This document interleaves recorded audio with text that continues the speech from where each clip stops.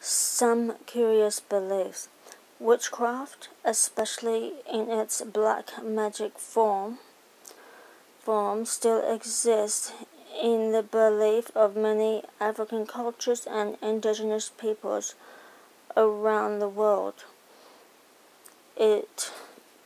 In North America, for instance, the Navajo believe that witchcraft is an exclusively male practice.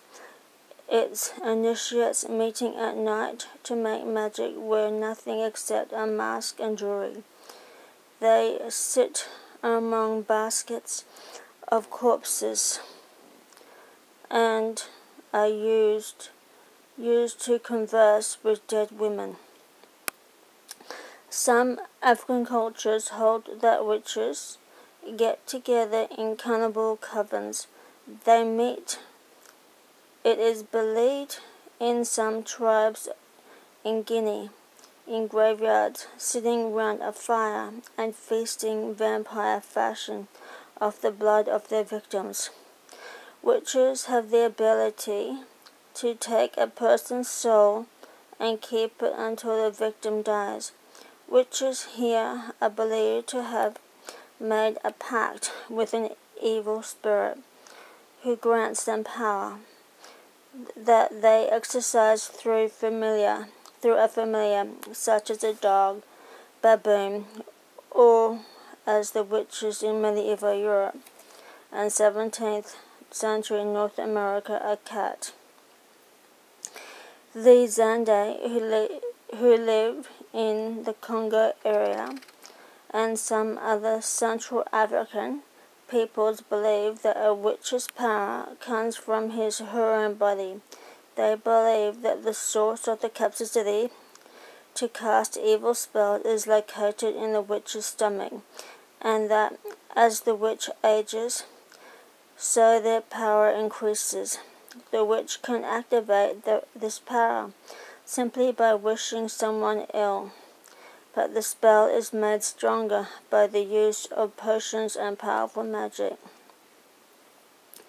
In parts of Africa, witches are thought to act unconsciously and might well be unaware of the ill that they cause until it is brought to their attention.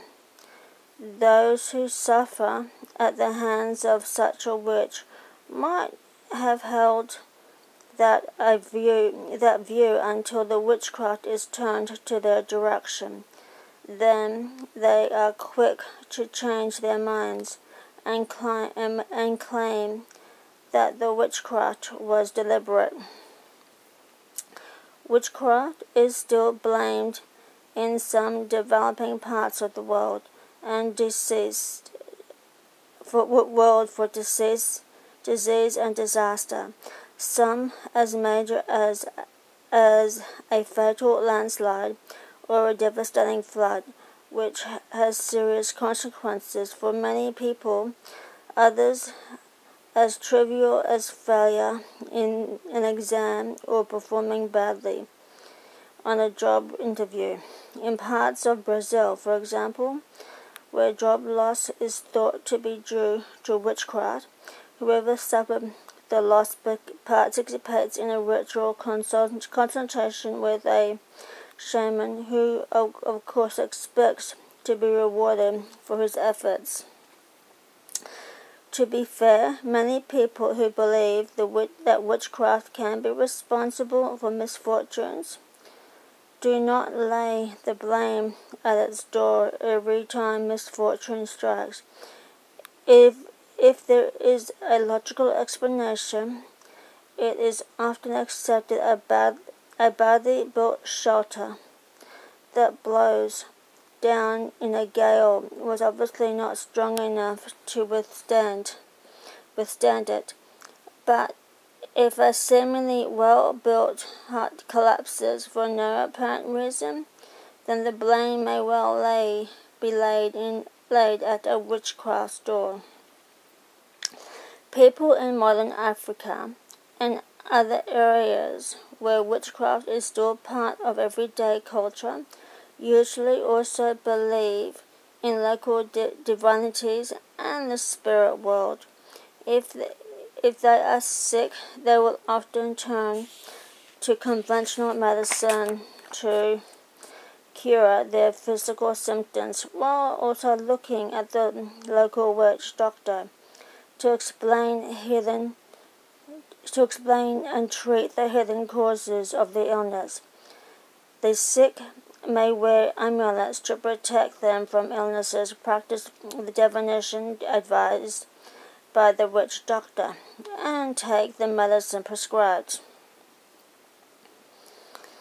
Often, when witchcraft is held to be responsible for misfortune, the sufferer will try to discover the source.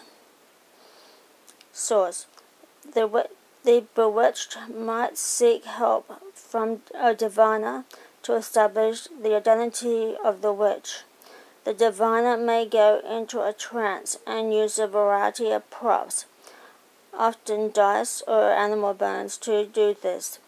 Among one African people, divination to form out a witch's identity is by administering poison to a chicken and mentioning the name of the suspect. If the chicken dies, the suspect is innocent. If it lives, guilt is pronounced and the appropriate action taken. Thank you for this chapter I just finished. And blessed be.